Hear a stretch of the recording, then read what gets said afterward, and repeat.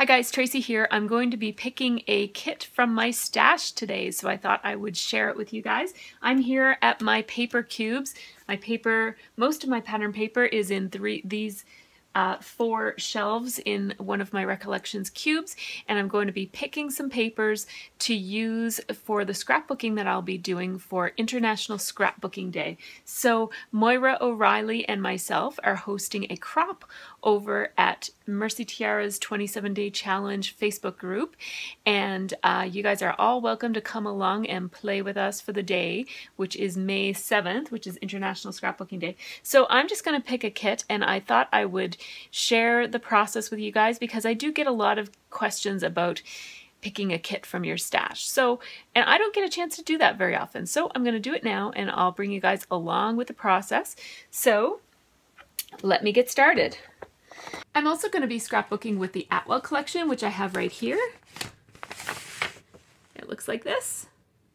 And I've scrapbooked with that before, and I will be scrapbooking on International Scrapbooking Day with that collection. But I also plan to scrapbook from my stash. So I'm going to pick a kit right now that will include enough supplies for me to do 3 or 4 or maybe 5 layouts. That's my goal. And so if you were hoping to scrapbook more on International Scrapbooking Day, you would probably want to pick more than what I'm going to pick. I'm going to pick more than I think I need though, because I like to have choice. So I'm going to put this away and then we can get started. So here we are at my paper cubes, and I have paper stored in a couple of different ways. This shelf is mostly all collections, and they're actually mostly old collections. And then this cube has a couple of newer collections, but even they are not very new. And then it has a whole hunk of Studio Calico papers. I bought a couple of Studio Calico collections, and I find that they all coordinate really well with one another, so I tend to keep them together. And then there is a section that is all either wood grain, ledger paper, or map paper, and kind of neutrals that would be okay for backgrounds. So that's what that shelf is all about. What I'm going to be picking from today is mostly from this stack of papers right here. This is my unsorted recent pattern paper collection.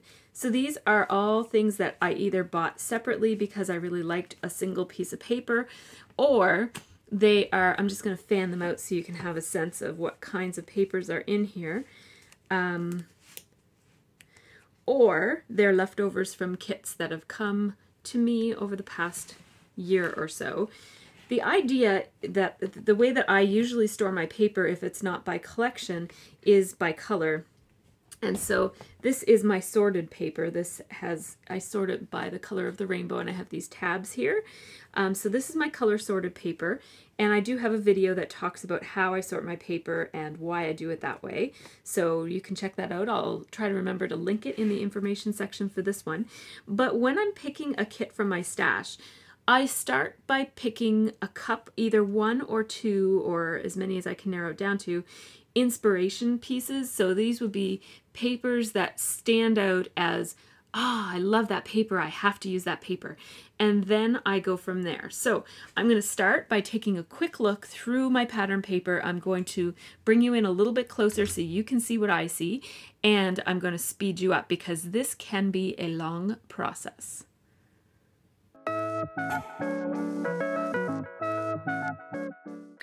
Okay, so right off the bat, I've decided to start with 2 piles. These are some neutral papers that I'm pretty sure I'm going to want to include in my kit. So these are fantastic, fancy papers that I know I'm going to want to use. And then I have another pile of potential stars that would be kind of like, the problem with these is that these are too neutral to base any decisions off of. So neutral, awesome papers that I want to use, and then less neutral, awesome papers that I want to use. So that's how I'm starting, and I have a whole pack of paper here that I love, so I'm going to go back to fast forward and show you the process.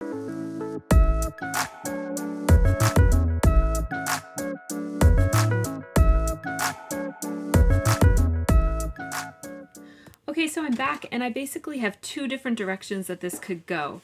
I could move in the bright, colorful, lime green, bright yellow, bright turquoise kind of direction, which is the direction I'm kind of leaning in.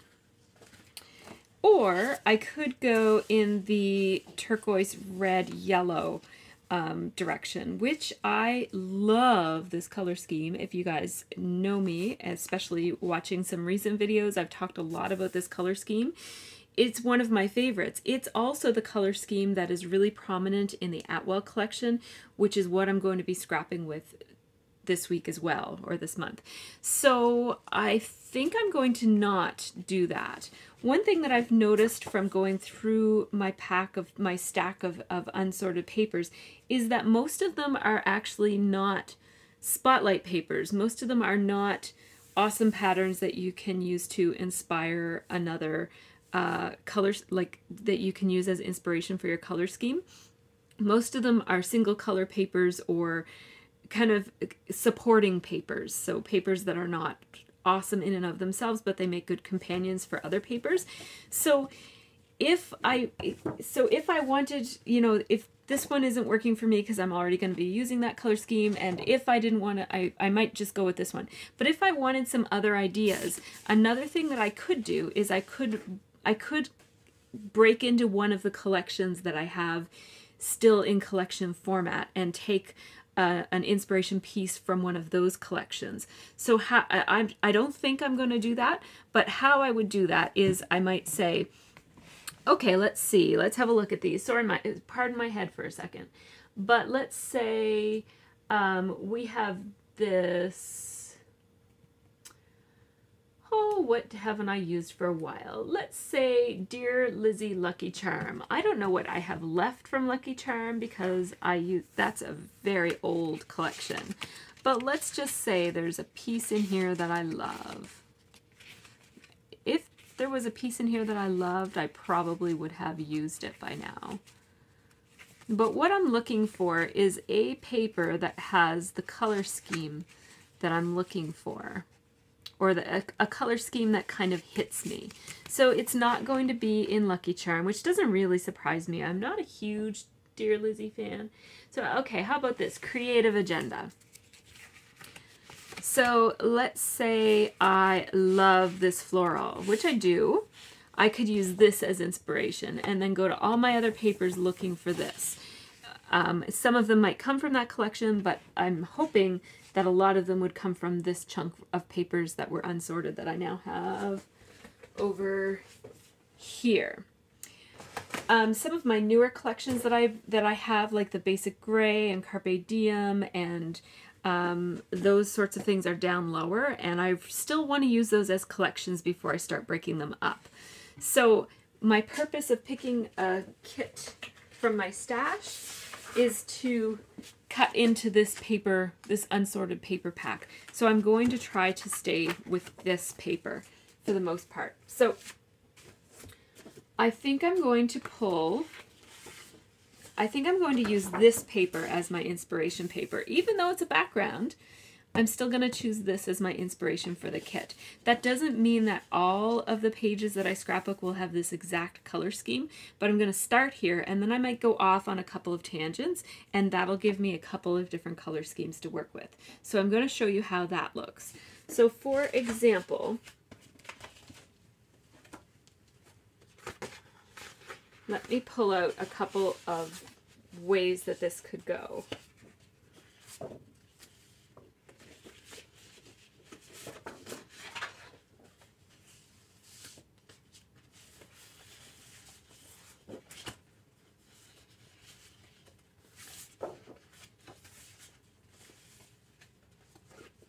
So this could be a color scheme just off the top of my head. This just popped out at me.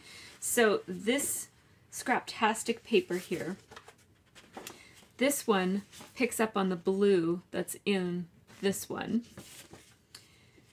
This one picks up on the green that's in this one. And then this one coordinates and balances nicely with them. I think that the orange adds a little bit of contrast, and it's complements the color scheme that I already have going. I can't just have blue. I mean, I could stick with just blues and greens, but throwing in another color to balance it off, it just, especially if you use it in smaller amounts like this, just adds some pop to that color scheme. So far I have these 4 papers. Then I need a dark paper to add some contrast. So I'm gonna flip through and look for a dark. This one stands out. It's a map paper.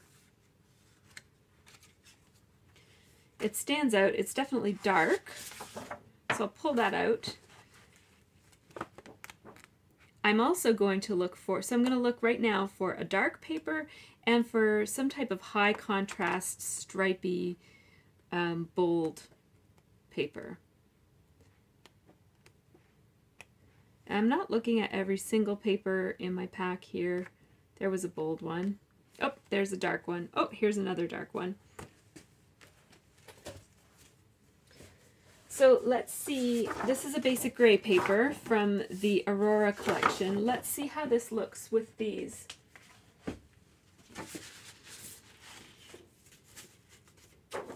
So that's quite nice. What's nice about it is that if you look really close at the stars in this, they are the same blue that's here and here. It's a turquoisey blue. So that provides a nice contrast and balance for me. And now I'm going to go back to looking for a bold, large pattern of some sort. Oops, there's another pretty blue that I might pull out.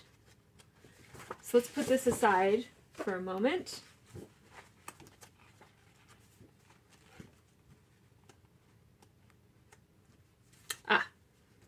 Here's a nice bold.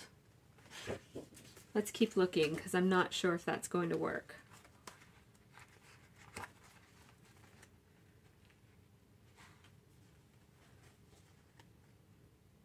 There's a nice yellow.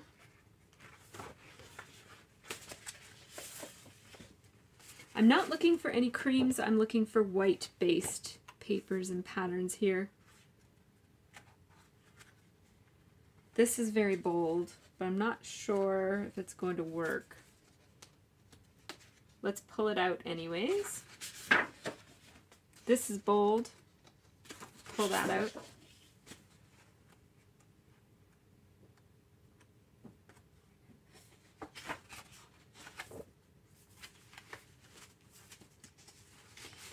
Maybe this.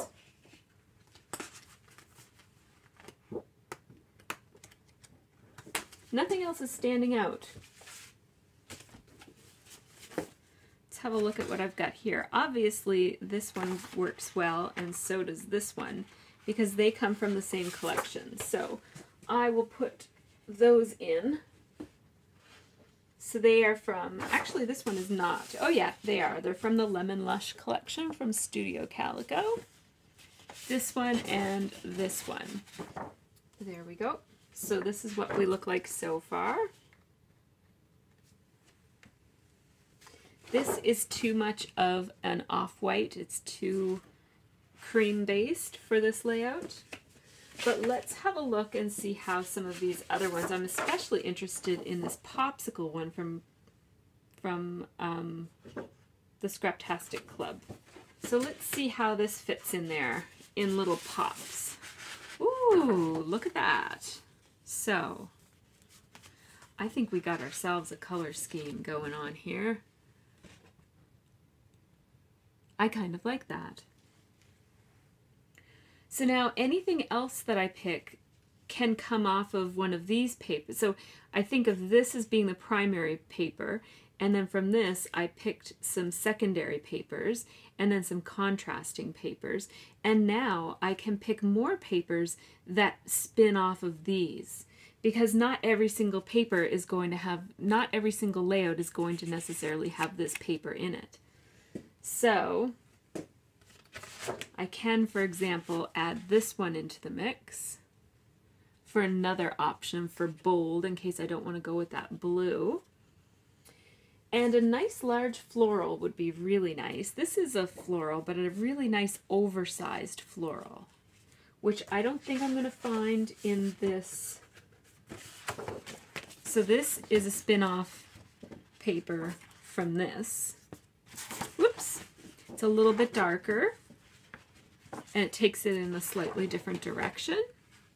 This I don't think I like. This, again, that's too mustardy. The yellow is wrong. This is the same. It's too, I don't know, it's kind of a different direction over here in this way. So our kit can range, within one kit you can still range from some warmer to some cooler.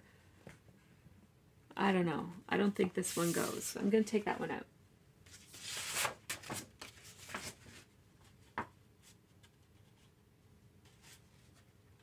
See, this one, this dark works well with this, and this works well with this. So we've got a dark and a bold that go together as accents, and another dark and bold that go together as accents. So that gives me two different looks, really. So now my challenge is to find a large floral that's going to work with this. And I don't know if I have a large floral, but I'm going to have a look. So I'm going to put you on fast forward.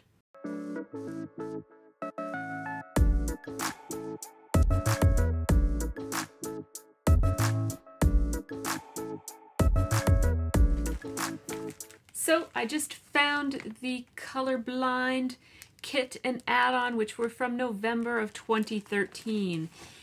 And as soon as I saw the name, I thought, oh yeah, that kit had some of the colors in it that I'm looking for. So this included that Glitz Designs collection called Finley, and it has lots of the colors that I'm looking for, but no large florals, unfortunately. So that is a shame. At least there's none left amongst the leftovers that I have. But I think I can find some great embellishments in here. So I'm going to flip to my overhead camera now. Okay, so here's my huge mass of papers that I have picked. So I'm going to go back to the ones that you guys already know about. So I left off here with, and I will tell you who makes all of these papers at the very end when I make my final selections. So at this point, I have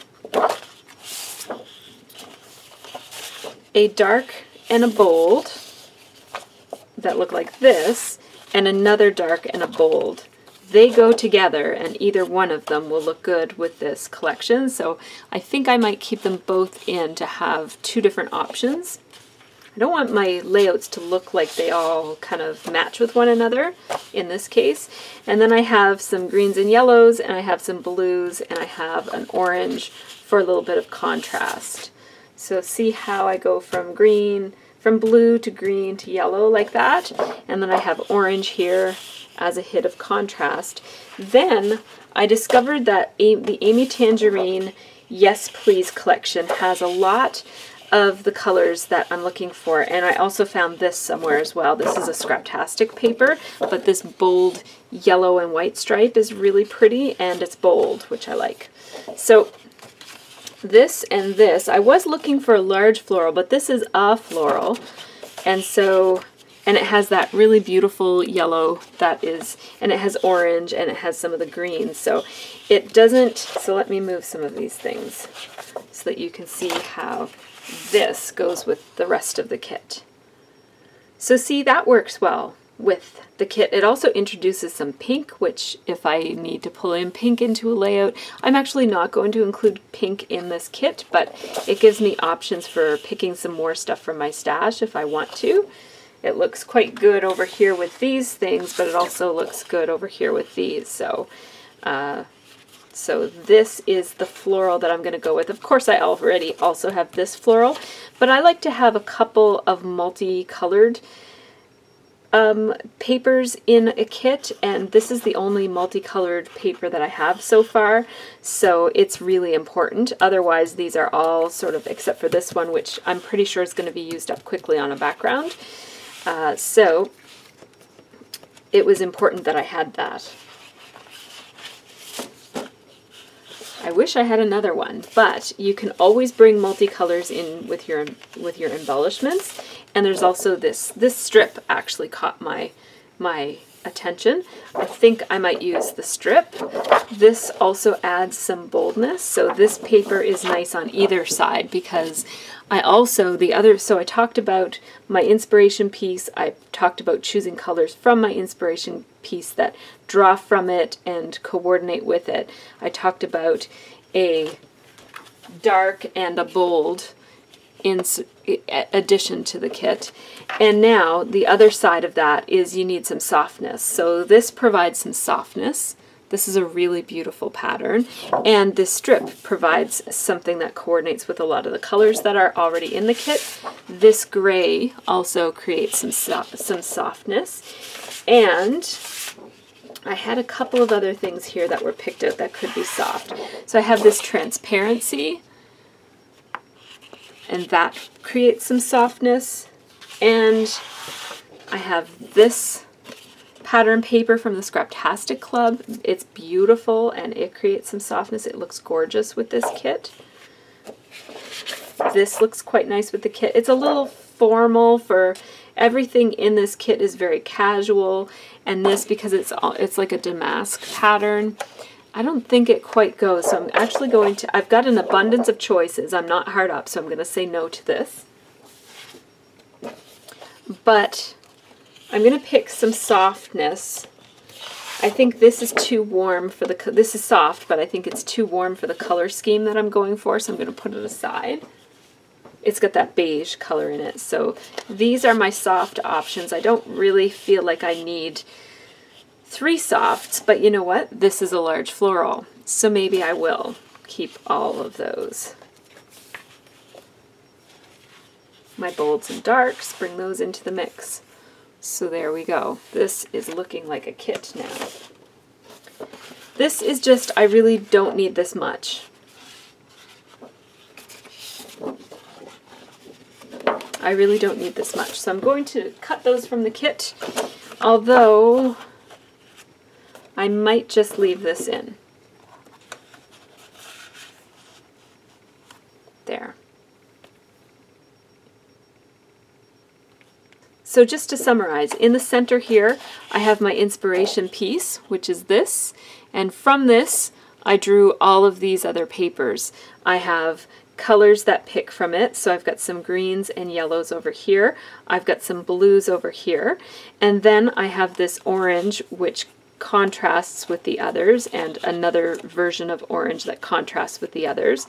I have 2 florals, including one multicolor floral that brings together a bunch of colors that are otherwise separate papers in the kit. Then I have some softs, including a large floral and 2 more structured patterns. And then on the other side of all of this, I have some dark patterns that could serve as good matting and accents to kind of add some contrast. And I have 2 bold patterns that will also provide contrast in and emphasis. So that's how my kit evolved. I have a total, this is a much bigger kit than I was expecting to pick. So I have a total of 16 pattern papers, and I'm going to tell you what they are right here. I have from Studio Calico from the Lemon Lush collection. This one is called Analytics. That's my inspiration piece. I have from Amy Tangerine, Yes Please. This is called Commit. Also from Amy Tangerine, Yes Please. This is called Hopeful, and I like both sides of it for the kit. This one is an exclusive Scraptastic paper. It's called Garden Party. This one is also from Amy Tangerine, Yes Please. It's called Play. This one is also from Amy Tangerine, Yes Please, and it's called Priority. This one is from Basic Gray Bow Ties, and it's called Tetherball. This one is from Crepe Paper Confetti, and it's called Sparkling. This one is from Scraptastic, and it's called Succulents. This one is from Fancy Pants, from the Nautical collection, and it's called Piece by Piece. This one is from Studio Calico, from the Lemon Lush collection. This one is also from the Lemon Lush collection from Studio Calico. This one is from Fancy Pants from the Making Waves collection, and it's called Beach Shorts. This one is from Studio Calico from the Abroad collection, and it's with Sassafras, and it's called Bucket List. This one is from Basic Grey Aurora, and it's called Pisces. This one is from Scraptastic Kit Club, and it is called Popsicles. And that's my kit. So I'm going to spread out the papers and then I'll start picking some embellishments. Okay, so I have my inspiration piece in the center and one color scheme over here and another color scheme option over here. They all look good together though. The whole thing could be all mixed up if you wanted. And now I'm going to have a look at what embellishments came in the November 2013 Scraptastic Colorblind Kit, because I think that these letters would look awesome. I'm pretty sure that these frames will look great as well. I'm pretty sure that I'm going to be able to pick lots of stuff from this. So if I selectively avoid the reds, this is great. Like, look at this. They're beautiful with this if you forget about the red. So this is definitely going to be part of my pick. These letter stickers, so this is the Findlay collection. These are the letter stickers from Glitz Designs. These are Amy Tangerine Thickers. There are not many of these that don't have red on them, but there's some, so I'm going to keep these as well. These are the Titles and Accents sticker sheet from the Findlay collection. This was a cut file that I cut up that I might be able to use little bits of.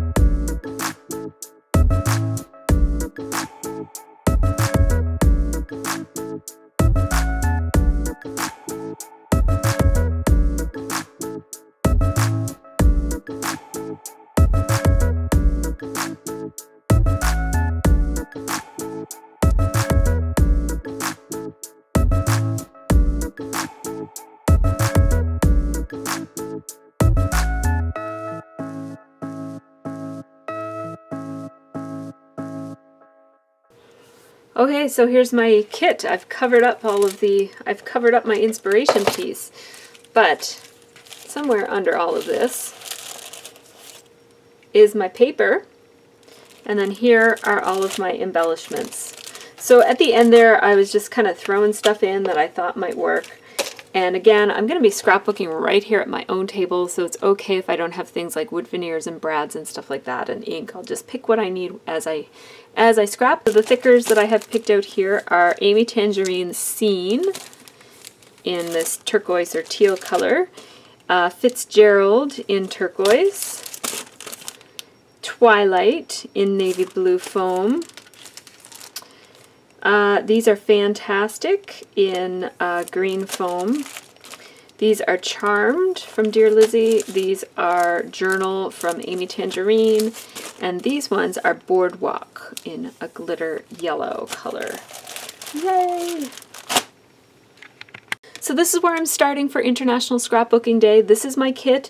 Let me know if you are making yourself a kit for International Scrapbooking Day, or if you're just making a kit because it's that time of year when there's lots of crops happening. So let me know how your kit picking process is going, and take care and have a really great scrappy week. And here's the information on my Facebook group, which is MercyTiara's 27-day challenge. Moira O'Reilly and myself will be hosting an International Scrapbooking Day Crop over there, so make sure that you join and check out all that we have to offer. There are tons of really fabulous prizes and fun activities and challenges going on throughout the day on May 7th. So I hope to see you all there. Take care and have a great scrappy week.